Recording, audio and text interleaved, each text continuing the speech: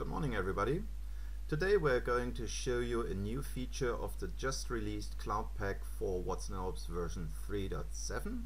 We're going into details for log analytics, and today I'm here with Amy Q. She is from the Silicon Valley Labs, and she will guide you through the demo and introduce the topic. In general, we are going to have two topics today which we're going to present. This is incremental learning and drift detection. Incremental learning is a new feature of the just released Cloud Pak, and drift detection is a tech preview. So with that, over to you, Amy. Hey everyone, my name is Amy, and today I'm going to be going over 3 new features that we have implemented for 3.7, which are the incremental training, drift detection, and automatic data selection features. And these are all available for log anomaly training. I'm going to give a quick overview on each of these items and then also a short demo of what the user can expect to see in the UI when we're training data with these new features. The first feature that I'm going to go over is incremental training. This is a production feature for 3.7, and when it's enabled, it's going to check for new resources in the training data and then only launch new training jobs for those newly discovered resources. Previously, before this, any training run would have to launch brand new jobs for all of the components, but with this feature enabled, it's going to help make any retraining faster, because existing models from a previous training run can just be copied over, and then new training jobs are launched only if there are completely new resources that don't already have any trained models. We've implemented a toggle in the training UI for log anomaly training. So this is a screenshot that I have, and you can see we have this checkbox that says enable incremental training, and users can click in this box during while they're setting up configuration to decide if they want to enable or disable this feature. So I'm going to show you a quick demo of how this feature works.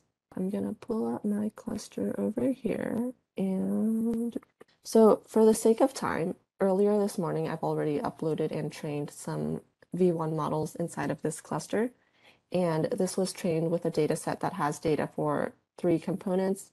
So we can see here in the model quality section that it has a total of 3 models, so you can see quote, rating, and author, and this corresponds with the 3 components in the data set that I've uploaded.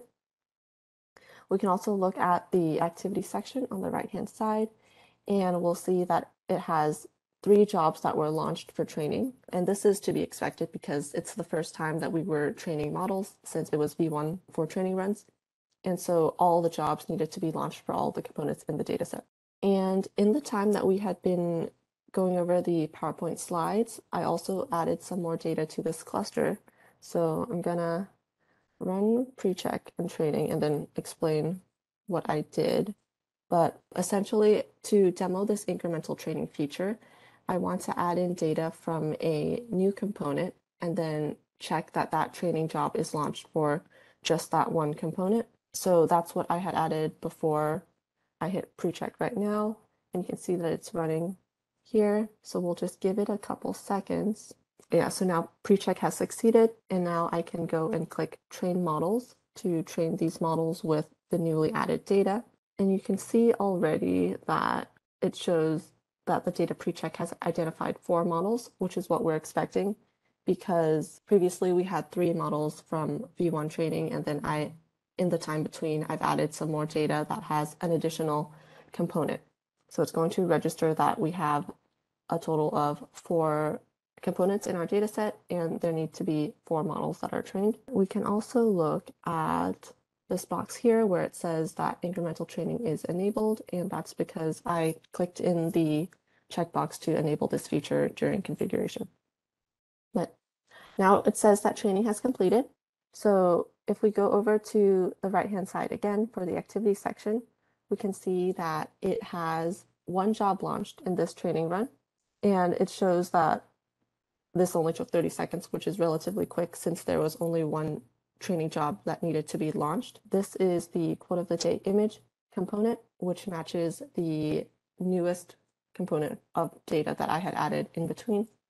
And if we look at the model quality section box again, then we'll see that it has the same 3 models as before, which were quote, rating, and author.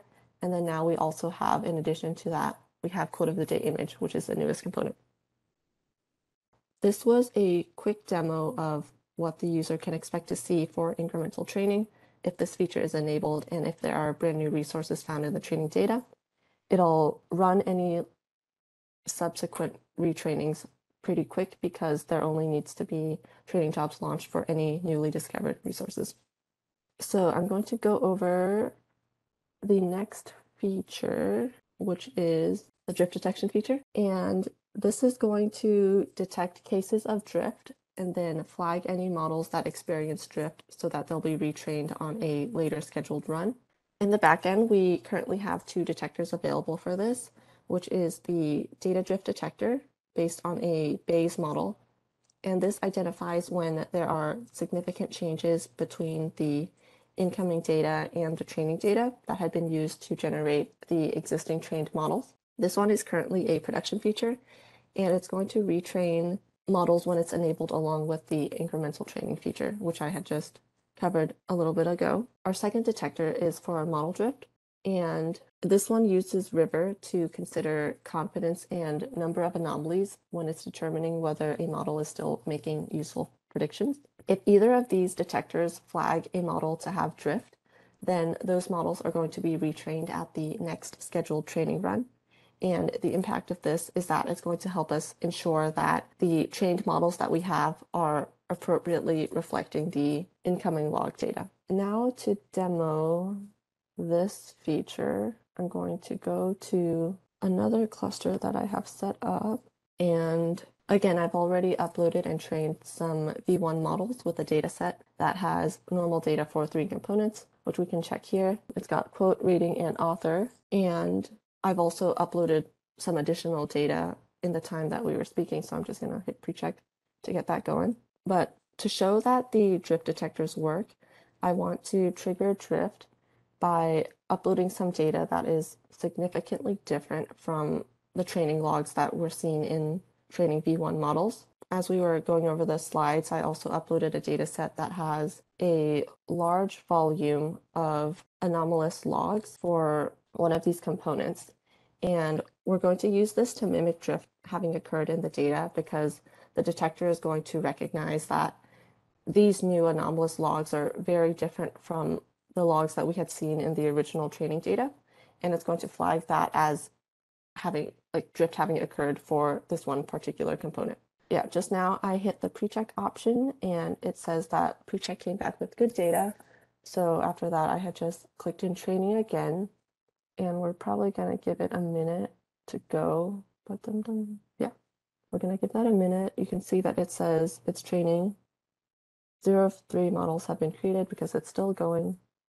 And we can kind of see the progress of how it's going in the activity section.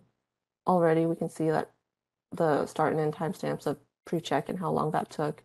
And then for training, it says 1 job is being trained right now. Yeah, so training has completed at this point, and we can go and check the activity section, and it says that 1 job has been launched, and this job actually corresponds to the job that had the anomalous logs inside of the new data set. This shows how the drift detector works, where it's able to recognize the specific components where data has significantly changed, and then launch training jobs to update those specific models and better reflect the incoming data.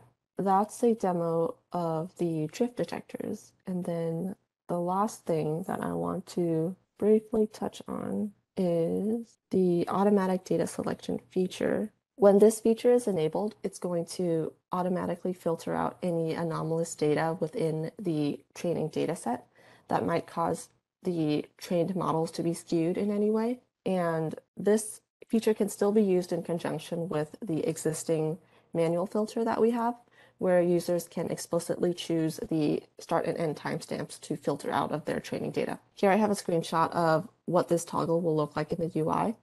The user can click in this checkbox that says auto select normal patterns, and that's going to enable this automatic data selection feature. And still down here, we still have the options where they can manually choose the start and end timestamps of the training data that they want to filter out. The impact of this feature is that it'll require less pre-analysis from the user when they're working with any particular data set, because it'll be able to automatically filter out any data that's unneeded for training. So that is the end of my demo. Thanks for watching. Thank you, Amy, for the demonstration. Now, let's have a look into additional material. Of course, we have documented the whole thing, and it is here. This is the link to the latest documentation of the IBM Cloud Pak for Watson AIOps. And as we are in log anomaly detection, this is the section where to look for incremental learning and drift detection. And with that, we conclude today's demo. Thank you very much for your attention and see you another time. Bye.